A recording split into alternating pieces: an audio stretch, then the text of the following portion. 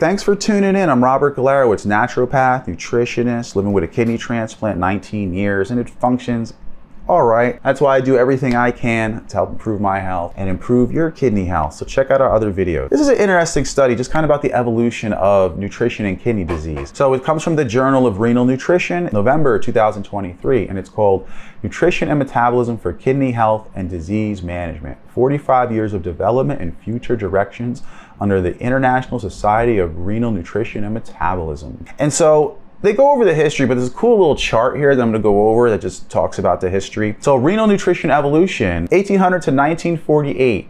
Dietary modifications used to manage kidney disease by reducing protein and sodium. So those were some of the first treatments to try to work with kidney issues. 1945, hemodialysis, first hemodialysis treatment conducted by a Dr. William Kolff. I might have said that by correctly. Repeated treatments commenced in 1960. So it took a little time to figure out dialysis, exactly how to get it work better. And unfortunately, before this, if you had kidney disease and your kidneys failed, you just didn't live long. Next, we have 1954, first kidney transplant performed in Boston, USA.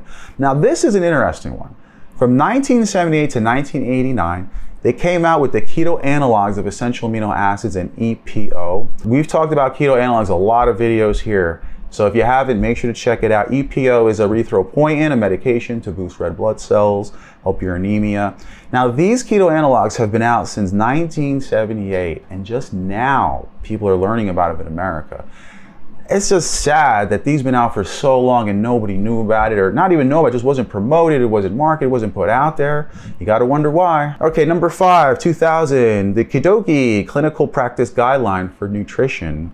That's the first kind of set of nutrition guidelines. And they go to 2018 to present, where we know more than ever. Evidence, okay, we have more evidence than ever about dietary patterns and kidney health emerges. Diets rich in fruit, vegetable, legumes, nuts, and grains beneficial. Guidance recommends consideration of bioavailability of potassium, sodium, and reducing ultra-processed foods, potassium and phosphorus, excuse me. So that's where we're at. Cool little article, cool little chart here, and it brings us from 2018 to present to where we are. So thanks for watching, everybody.